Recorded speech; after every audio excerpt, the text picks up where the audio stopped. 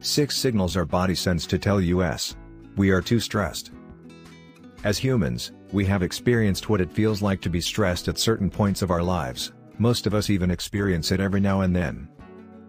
But do you know that there are certain signals our body sends to let us know when we are way too stressed? In this video, I'm going to share some signals, so let's get to it. 1. Head. Most people associate headaches with several different things, but excessive stress is the primary cause. A headache could be as a result of worries about possible failures or other little things in your life. Try to have some alone time, just relax and free yourself from worries. The peace and quiet will calm your mind and even boost your productivity. Just be sure to do this every day, and those headaches will be no more. 2. Neck. Do you have the habit of resenting others? Or do you always feel dissatisfied with yourselves? If your is yes these questions, then that's the cause of that nasty neck pain. Be happy and let go. Learn to forgive and free yourself from negative thoughts. There are still nice people around that are willing to share their happiness with you. Just take it easy and focus more on things that make you smile.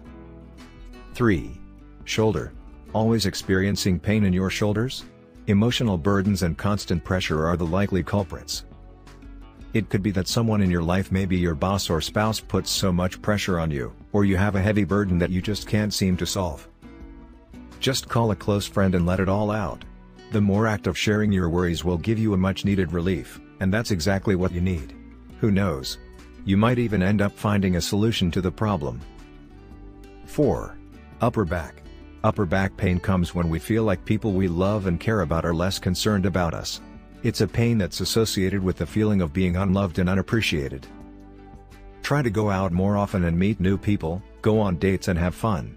Don't be uptight, smile and let people see the beautiful you. 5. Lower back. Do you always find yourself feeling worried about money? More like wanting to have a huge mansion and flashy cars? If yes, those your financial worries may lead to lower back pain. Now, money is great, but it can't buy happiness. You need to quit worrying and be happy with who you are. Just focus your energy on doing what you love, you'll feel happier, and with time, you'll be laughing all the way to the bank. 6. Elbows. Do you find that you're rarely interested in making significant changes in your life?